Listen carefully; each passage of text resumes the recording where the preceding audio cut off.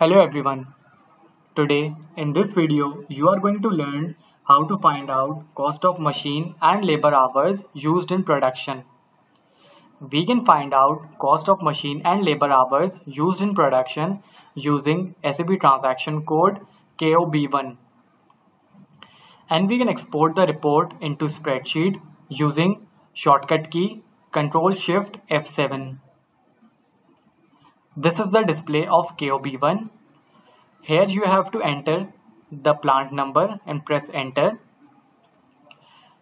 In this display, you have to mention the production order numbers.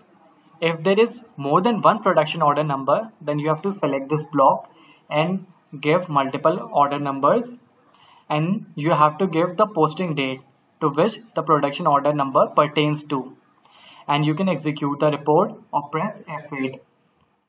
Remember one thing, KOB1 gives you the provision to know the information about the cost of machine, labor hours, factory overheads and materials for more than one production order, whereas KKBC_ORD will only allow you to get the information for a single production order only.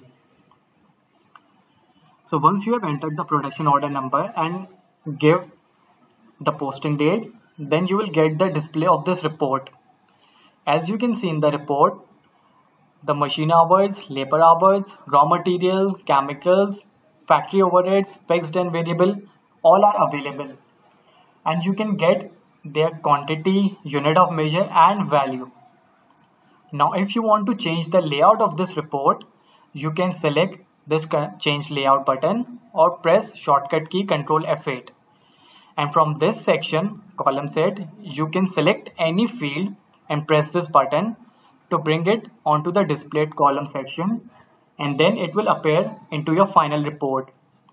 And then you can press this button and you will get the display of your report accordingly. Once you have extracted the report, you can export it into spreadsheet using Ctrl Shift F7 as a shortcut key, or you can go onto the list button, go on to export and select spreadsheet, and then save your file accordingly. So that's it guys from my side. I hope you like this video. Kindly like, share and comment, and do subscribe to my channel. Thank you so much.